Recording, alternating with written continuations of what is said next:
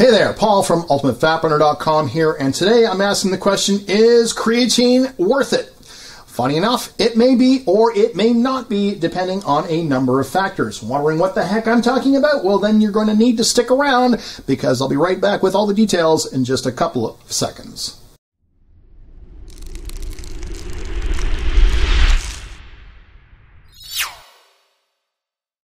Hey there, welcome back, and thank you so much for sticking around. Okay, so let's get right to the question. Is creatine worth it? Well, in some cases it is, and in some cases it isn't. So let me explain what I mean by that. Creatine is worth it if you're using it for anaerobic activities such as strength training, powerlifting, bodybuilding, etc.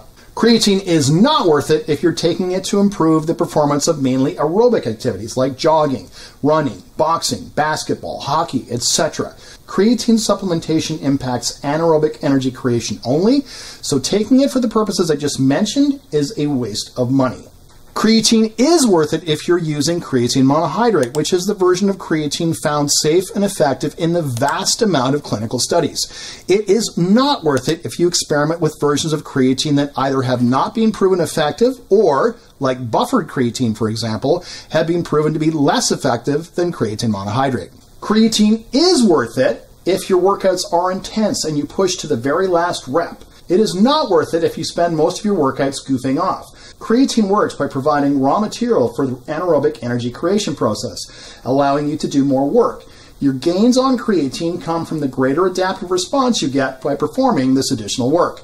If you don't perform this additional work, supplementing with creatine won't do anything for you. Creatine is worth it if you have a good diet in place.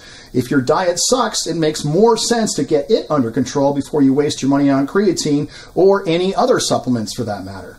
So what's the bottom line? Is creatine worth it? Well, if you're using creatine monohydrate, not one of the other versions available on the market, for its intended purpose, so anaerobic activities like strength training, powerlifting, and bodybuilding, and your diet is in order and your training is focused and intense, well then creatine, yes, is absolutely worth it. On the other hand, if your diet isn't great, your training is lackluster, or you're looking to improve the performance of aerobic activities like running, jogging, soccer, basketball, and so on, then creatine is definitely not worth it. Now, for those of you who do want something to improve the performance of aerobic activities, check out my video on beta-alanine. Okay guys, there you have it. The real answer to, is creatine worth it? If you liked this video and found it helpful, a thumbs up or a share would be appreciated. And if you have any comments or questions, please do leave them below. Oh, and before I forget, don't forget to subscribe to receive updates on new videos. You wouldn't want to miss those. Thanks again for watching, and I'll see you really soon.